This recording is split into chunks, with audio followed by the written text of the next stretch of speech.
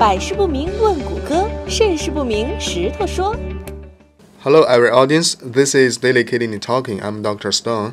Daily talking about kidney daily view. Daily asking kidney to Dr. Stone daily view. Today we will talk about kidney disease is infectious or not.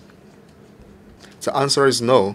But while a couple or two or more members get kidney disease in a family, the main reason is that they have the same living habit and living environment.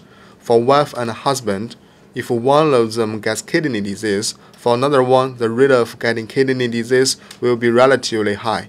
In a family, the reason why two or more members have kidney disease is also because the same living habit and also the same susceptibility gene. So the kidney disease is not infectious, but it can affect each other. We suggest that if one family member gets kidney disease, the others need to check the urine routine, kidney function in order to detect the disease in early stage and get the early treatment.